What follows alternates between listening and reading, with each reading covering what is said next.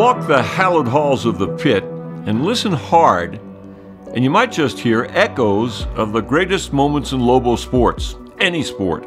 Stood and whipped it up the far right sideline to Tone. Deep three on the way. Hey, got on the right wing off a baseline screen. Deep three on the way. You bet! McQuatchy in transition. Leads for a Tone triple. Yes, and he's fouled! Anthony Mathis! Present-day Lobo Anthony Mathis and his teammates know all about that storied past. But right now, they're focused on making some history of their own. 3 seconds, 2 seconds. Deep wing three on the way for Tone. He baked it home with 3/10 of a second to go. And a heave at the horn is no good for... But Anthony Mathis's own story was almost history before it even began. He's an amazing story. Obviously, when I got here, most of the team had already decided to leave and move on and pursue other opportunities. Anthony was one of those. So I asked for my release, and I was actually going to start taking some visits because I didn't do anything really. I didn't get to play my sophomore, freshman year. And I watched a lot of game film. And when I got here, I watched a lot of games of the team from the year before, and I just noticed his energy and enthusiasm on the bench. He wasn't playing, but his energy and his enthusiasm on the bench was terrific.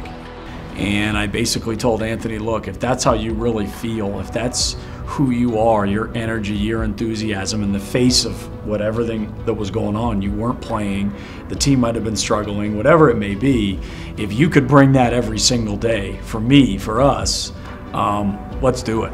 And do it they have for the past year and a half. Mathis, who's deadly from three-point range, is making trays so far this season at a rate of 4 a game. He also leads the Lobos in scoring.